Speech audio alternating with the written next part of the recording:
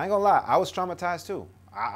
My first time watching this movie, I couldn't speak for like a couple hours. Like I wanted to be alone. I didn't want to talk to people. You know, I came out of the room. I saw it at the production company in their screening room, and everybody at Annapurna was like, "What'd you think? What'd you think?" And they were all excited, and you know, I couldn't really respond. Like I wasn't excited because I was carrying something inside of me now when I left that room that I had to digest, you know, and that's what this film does, is it gives you a meal to really take in and really process. The last thing we can do is run away from our history. That's the worst thing that we could ever do as a country.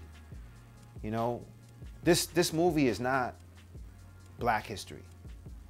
This is American history. We can all learn from it. Apart from it being just an amazingly told story, it's also a teachable moment, you know, and as human beings, like how can we be better citizens to each other? I've been blessed to work a lot in Detroit with the United Way Foundation, with the high schools in Detroit that they are a part of, and just helping, you know, motivate and inspire the kids to stay in school and go to college. You know, I went to Howard, so I'm always obviously trying to push people to go to a HBCU. It doesn't have to be Howard. I'd prefer it to be Howard, but it doesn't have to be Howard. But just as long as, you know, they go to HBCUs, because I feel like when you go to a HBCU, you get a certain intangible. I feel like HBCUs give you a certain intangible that you can't get anywhere else. There's a trait that we all kind of, you know, have that, you know, when we recognize each other, it's almost like, ah, okay. You know, kind of like, you know, when you see another Black person, you know, in an all-white environment, you know, you just give each other the nod like, what's up? You know, like, I acknowledge you. It's the same thing. At the premiere, there was a lady who was in the Algiers motel the night that happened. You know, and she was like, I haven't talked to anybody about this in 50 years.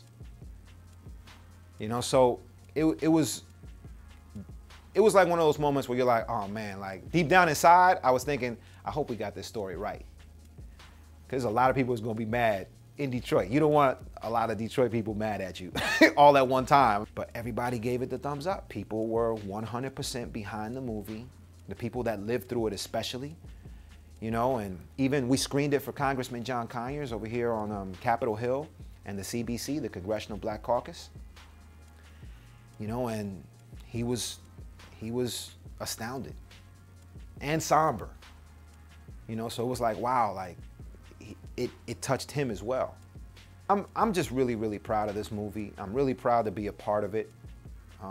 This is like one of those movies that you're just thankful that you do what you like. This is when they say living the dream, like this is one of those living the dream type moments when you do something that you're just so proud of, just to be a part of it and to help educate and hopefully move society's dial in the right direction.